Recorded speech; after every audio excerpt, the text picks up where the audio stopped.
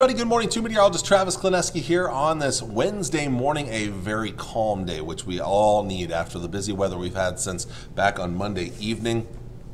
Exiting clouds this morning, there are still a few showers, light rain and sprinkles from basically around Bassett to Central City eastward is where we're seeing some of that light rain this morning. It clears on out pretty quickly. Maybe a couple of pop-up cumulus clouds in the afternoon over eastern Nebraska. A few other clouds out here to the west. Not a lot of wind. The winds will be kind of west and southwesterly, not terribly strong. Maybe a little breezier right in here. A few extra clouds overnight tonight. Partly cloudy to mostly clear skies. Winds turning southerly, even a little rain. These areas right in here, we're going to have to watch for a little bit of rain tomorrow during the day. It's not a great chance, but there is a chance. Otherwise, most of us will see plenty of sun. Stronger south-southeast winds will bring in warmer temperatures, and dew points will increase, and that will set the stage as our next cold front approaches. That'll set the stage for our next chance of rain and thunderstorms.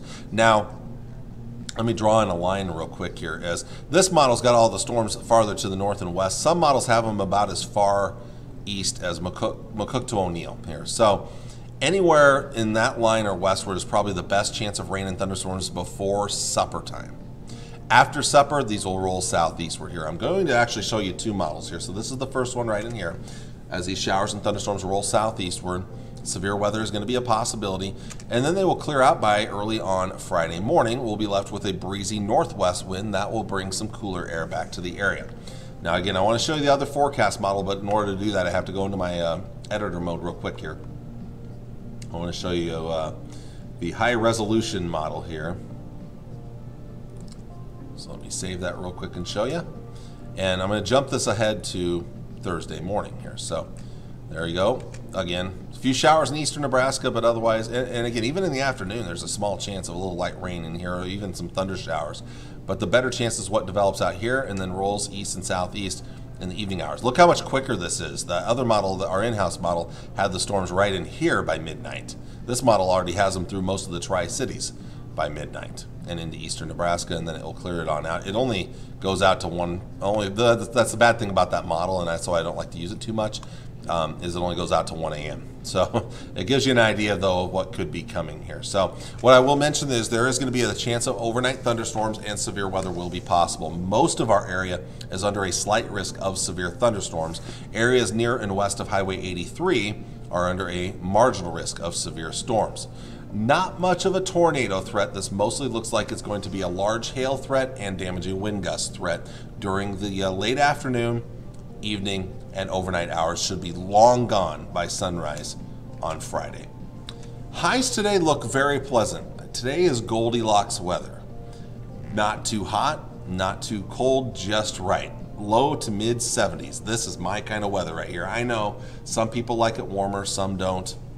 This is my kind of weather right here, especially without all the wind. There's a lot of sunshine, so I guess it's a sunscreen type day, though, if you're going to be spending lots of time outside. Low to mid 50s tonight.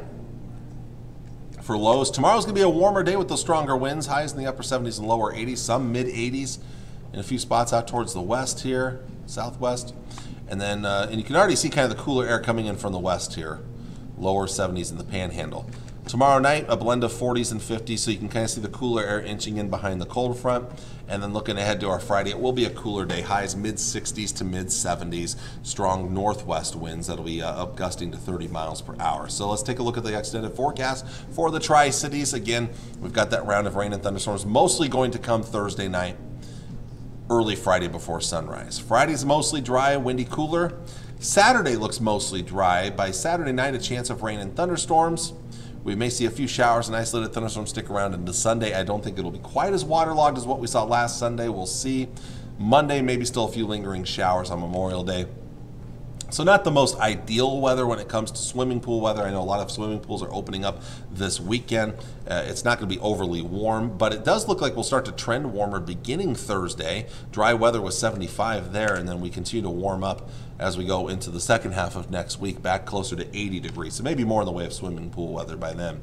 North Platte's forecast, not a lot of big differences other than that it'll be an earlier time start for the shower and thunderstorm chances as we look ahead to tomorrow afternoon. So already tomorrow afternoon, maybe some showers and storms. Most of this is going to happen before midnight in North Platte. After midnight, down to just a small chance. This will be easily gone before sunrise. Windy and cooler on Friday. Most of Saturday's dry, but Saturday afternoon and Saturday night, a chance of rain and thunderstorms. Some of those continue into Sunday and Sunday night, maybe even into early on Monday. Still a few showers around. A little cooler Monday on Memorial Day, then starting to warm up on Tuesday and beyond. It does look like we'll start to warm up as we get into the second half of next week, closer to 80 degrees. A couple of long-range models real quick here, just to kind of give you an idea of the weekend. First off, again, looking ahead to tomorrow night.